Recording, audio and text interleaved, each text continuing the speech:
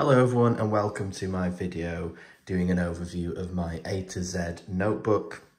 Apologies in advance to any American visitors to this video. You might already know, but I'm from Britain or England and we say Z instead of Z. So just to clarify that right off the bat, I will be saying A to Z a lot. So I got the idea to do this template from on my Facebook page, Remarkable Tips, Templates and Accessories. I'll actually leave a link to that in description if you're interested in various tips and guidance and a community for people who like using the Remarkable and sharing ideas.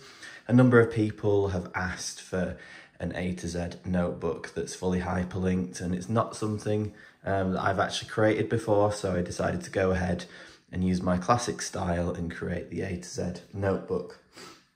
Now, this won't be a long video, just by way of a quick overview. This is the title page, and as you can see down the right hand side here, we have A to Z, all fully hyperlinked tabs.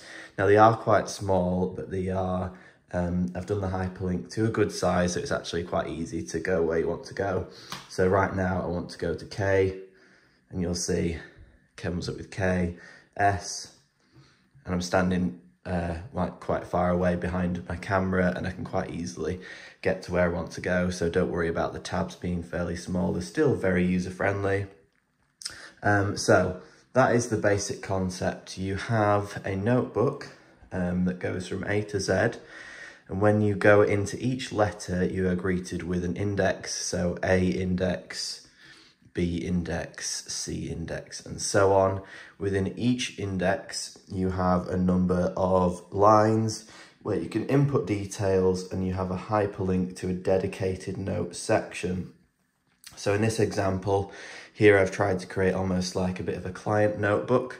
So in the details section, I've put the name of the company, and if you go ahead and select any of these numbers, they are also hyperlinked as well as the letters. So you can go ahead, click the hyperlink there, and it takes you to a dedicated notes page where you have lined, essentially kind of like an A4 style lined notes page with a margin. And the great thing about this template really is that whether you need one lined notes page or 20 lined notes pages, you can create it however you want.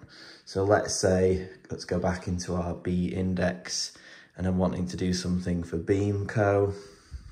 Going to number 3, we've got a blank notes page, but I actually know for this client, there's quite a lot of information I'm going to need to get down, so I'm going to create some extra pages. Now, just for example's sake, I'm just going to do a star here, not a very good one.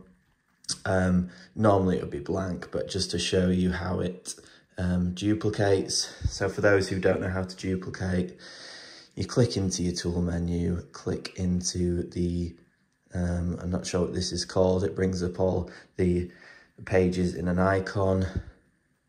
So there's the page here related to this client, and we want to duplicate that.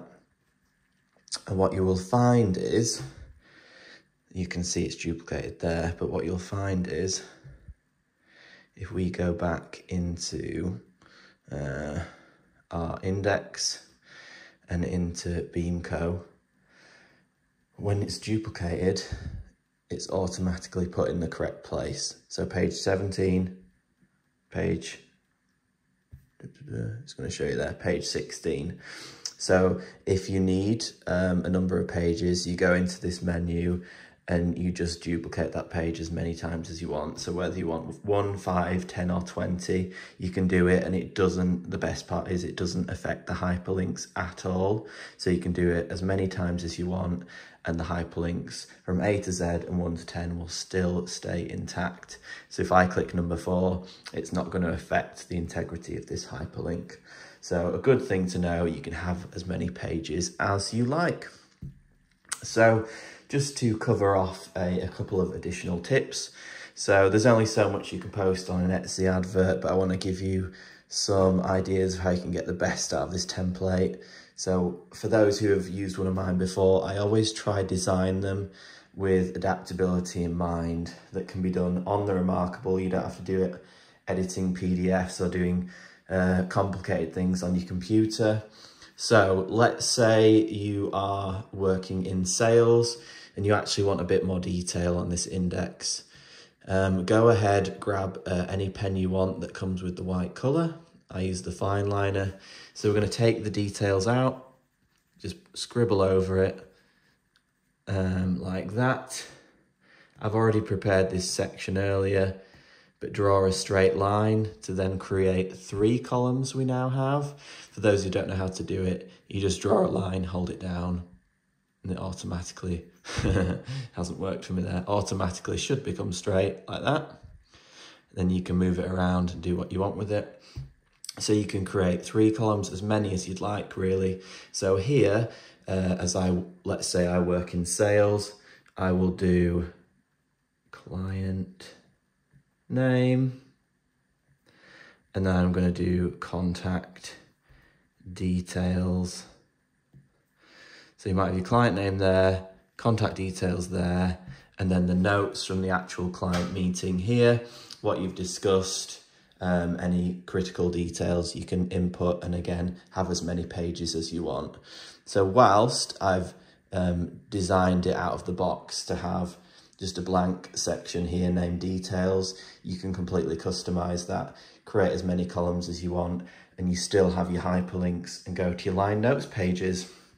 And what I just want to finish off without taking up too much of your time, is just to explain that whilst you might buy it for a specific purpose, this A to Z notebook style is incredibly adaptable. So you might buy it to use at work, but you can easily just go ahead, grab the blank copy that you download, hold your finger down on it, duplicate it, and there you've got 2 notebooks. And you might use this one for your work client notes, this one as an address book. You might duplicate it again, use it as a password tracker, and the A to Z could be for the specific website, and you can log it that way. It might be that you want to do anything from book reviews using the title of the book. You can do so many things with the standard A to Z notebook. And I would say whilst this is incredibly, I think, quite user-friendly, what I want to get across is it's really quite versatile as well, and you can use it for a number of reasons and purposes just by duplicating it as many times as you want. So I think I've explained probably enough there. As ever, please do leave a comment if you have any questions or if anything's unclear. I'll leave the link to this template in the description, and to my Facebook group if you have any further questions or want any further guidance, tips, free templates, and a community you can get involved on there.